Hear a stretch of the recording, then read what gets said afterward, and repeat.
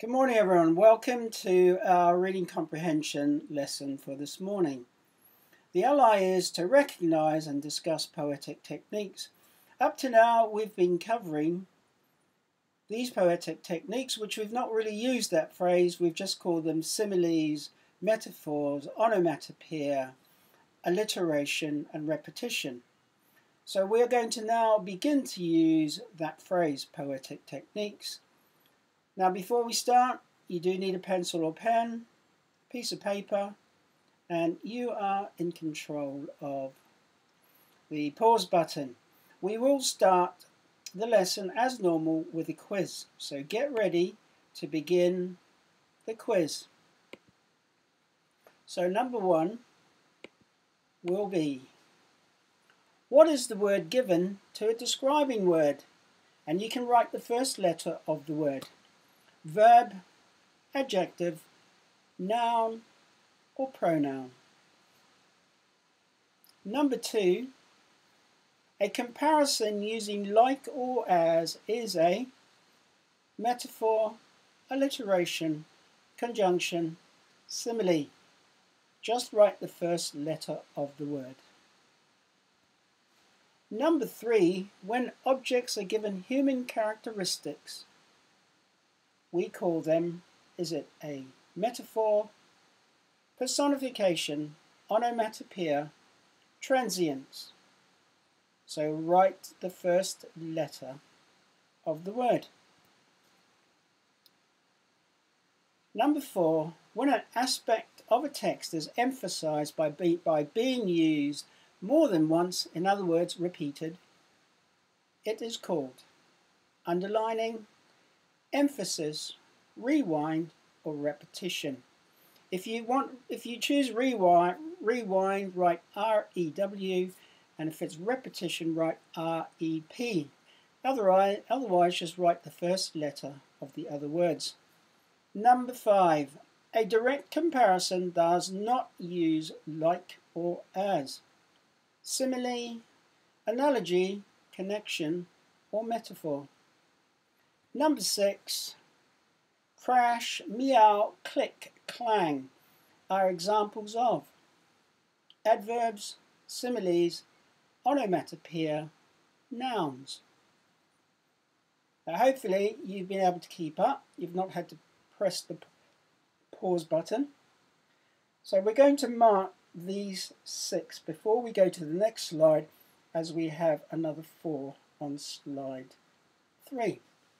So number one should be the describing word is an adjective.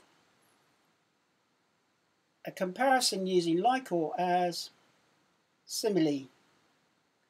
Objects given human characteristics. If you chose metaphor, that's correct. If you chose personification, that's correct as well. Personification is a type of metaphor. It's when you turn a non-living thing like a rock and give it human characteristics. Number four, when an aspect of a text is emphasized by being used more than once, repetition. Number five, a direct comparison that does not use like or as, metaphor. Crash, meow, click, clang, onomatopoeia. How did you do? Are you now becoming more familiar with these specific words, which are part of the poetic devices or poetic techniques that poets use and you've been using yourself in lessons? So did you get 6 out of 6? Great if you did. 5 out of 6, still very, very good. If you got 4 out of 6, you need to do some revision on your poetic techniques. Let's look at number 7. When more than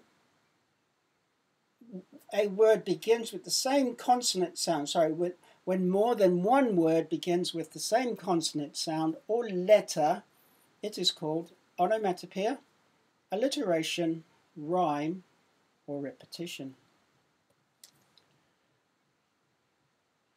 4 ferrets fell to the ground is an example of onomatopoeia, alliteration, rhyme, or metaphor. When similarities in sound are found within a poem, it is called rhyme, rhythm, onomatopoeia, or imagery. Now that's similarities in sound. And number 10, which is the last one, writing that appeals to the five senses is called imagery. So when you read a phrase, you'll use one of your senses to identify the phrase. It could be something to do with sound, could have something to do with touch or taste, or something that you hear. So you're using your senses to create an image of what's happening in your mind. So let's mark those. Number 7, consonant, sound, or letter will be alliteration. The next one, 4 ferrets fell to the ground. 4 ferrets fell. They all begin with the same consonant, sound, or letter, alliteration. Similarities in sound, rhyme. And the last one, 5 senses,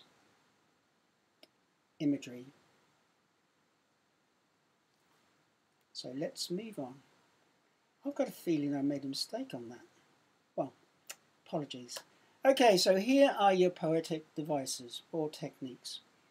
So you've got rhyme. So rhyming words occur very often in poems, and you've been able to do that in your own poems. Onomatopoeia.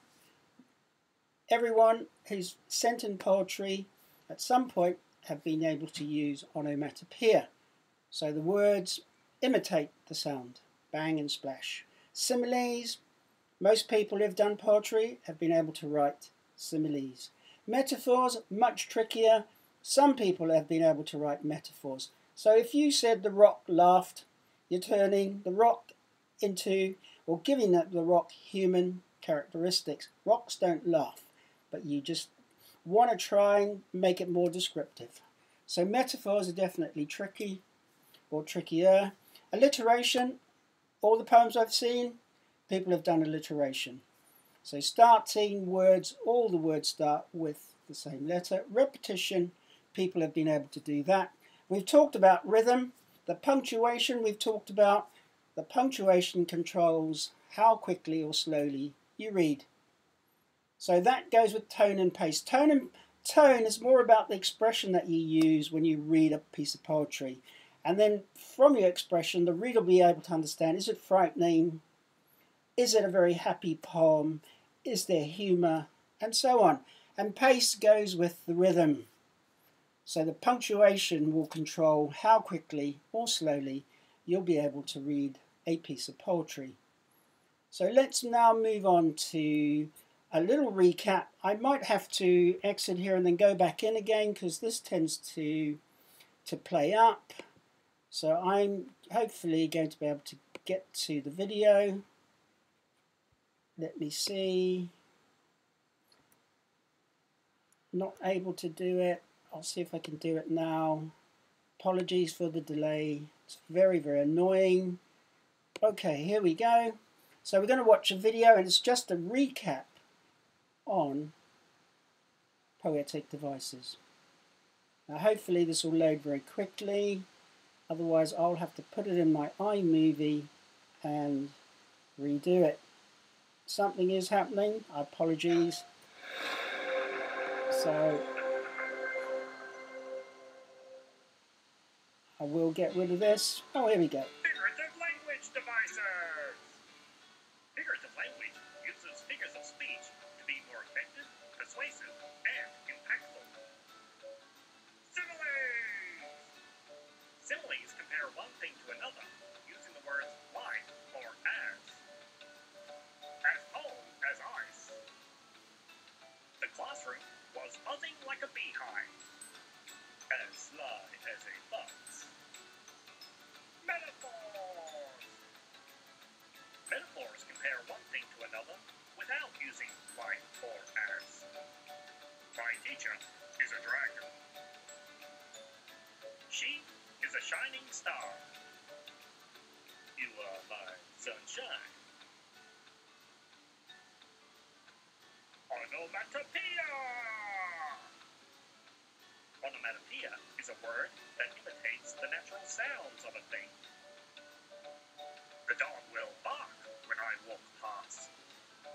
race car driver revved his engine. I love the sound of sizzling bacon. Personification. Personification is when a thing, idea, or animal is given human attributes. Lightning danced across the sky. My alarm clock yells at me every morning. The birds sung with joy. Alliteration. Alliteration is when a number of words have the same first consonant sound. The lion licked his lips. Those horses have heavy hooves. The red roses were wrapped in ribbon. Simile. Time is as valuable as money. Metaphor. Time is money. Onomatopoeia. Did you forget to flush the toilet? Personification.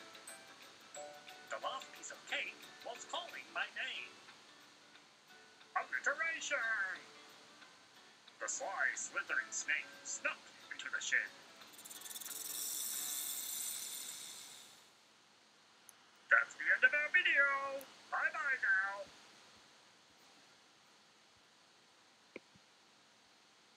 Well, there we have it. So, let's move on. Now, hopefully, all of those poetic devices are becoming more familiar to you, and you will be able to recognize them when you read a piece of poetry. Okay, so today we're going to look at a poem on the water cycle, which is apt because the weather has changed from being sunny to overcast and a bit rainy at times. So I have an illustration here for you, because when you read the poetry, hopefully the words will trigger your senses and you'll be able to imagine what's happening in the poem. So there are some key words in that illustration: evaporation, condensation, and precipitation. Well, let's look at the poem and it will all make sense. So here's the water cycle. If you look at the poem, you can see at the moment there are 3 verses. There are actually 5, but I can't fit all 5 vertically, so I have to show the other 2 after this. So you can see in the poem I've highlighted cycle, evaporation, vapor, condensation. Why have I done that? Because they are words that you may not be familiar with. So when you do any reading, it's important that you find out words in the writing or in the text, find out the meaning of the words that you don't know. So cycle, a cycle is when you have, for instance, the water cycle. It starts with water in the lake, it dries, the water evaporates or changes from a liquid to a gas because the sun heats it up. And then as that gas or vapor, we call it, the gas or vapor, as it rises higher into the sky, it begins to cool, and then it begins to change again. Because vapor is invisible, we can't see it. But as it cools, it becomes visible, and what can we see in the sky? Clouds. So that vapor changes to clouds. That's what we call condensation. When the vapor becomes cooler, it begins to get a bit heavier, and we then be able to see it again visibly. And then when that cloud gets really heavy, it starts changing from a white color to grey to black, and it begins to rain. So the precipitation is rain. I will talk about precipitation later because that word appears in verse 4. So let me read the poem. Water cycle. Water travels round and round from the sky to the ground. In the cycle you can't see. Water comes to you and me. Evaporation is a start, but it's not the only part. From sea to sky, Vapor floats like invisible boats. In the sky, water cools, forming clouds. Like fish form schools. Condensation makes it dense. Like dollars have 100 cents. So, cycle, you should understand it. It's like going from number 1 to number 2, number 3 to number 4, and then back to number 1. It goes round. Evaporation, water changes from a liquid to a gas because the sun heats the water.